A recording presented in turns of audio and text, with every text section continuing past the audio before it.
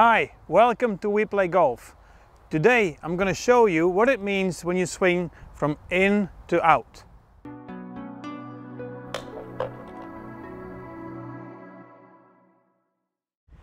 When I take a club and I want to swing the club from in to out, it actually means that in the downswing the club is going to come back on a lower plane or more from the inside to the ball and then going through.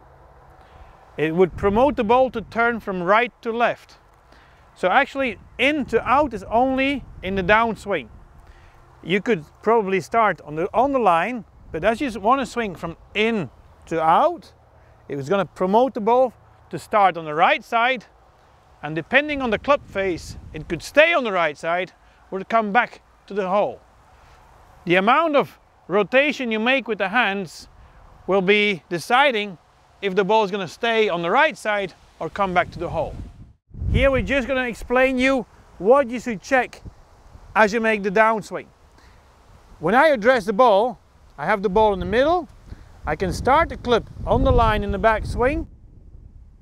Then I go up, and in the downswing I just lower the hands a little more so that the clip comes back from the inside.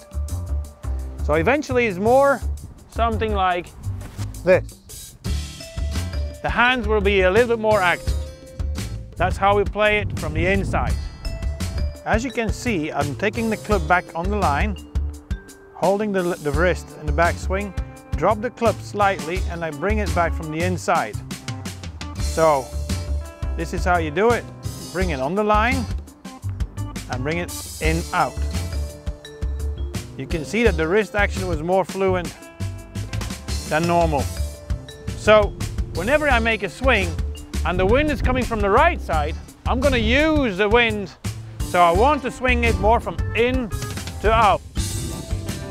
Or if you like to draw the ball with more topspin, I am going to swing it more from the inside outside. So if you want to play the ball from the in out, that's the way you're going to do it. And that's how we play golf. Enjoy the round. See you next time. If you have questions or suggestions, leave them in the comments below.